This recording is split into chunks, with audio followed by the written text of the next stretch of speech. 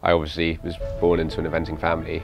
I grew up surrounded by horses, and from day one, this is all I wanted to do. I decided that if I was going to do it, I was going to do it 100%, give it everything, and hopefully at the end of it, have absolutely no regrets. What gets Harry out of bed in the morning, I would say, is competing at the very top of the sport.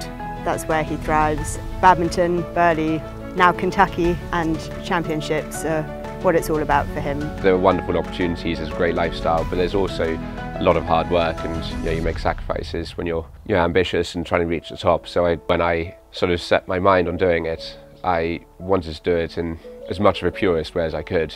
This is not just what I do and how I make my living and the career I've chosen. It's much more than that. It's a dream I've had since I was a very small little boy, and it's a love of the sport that's so close to me.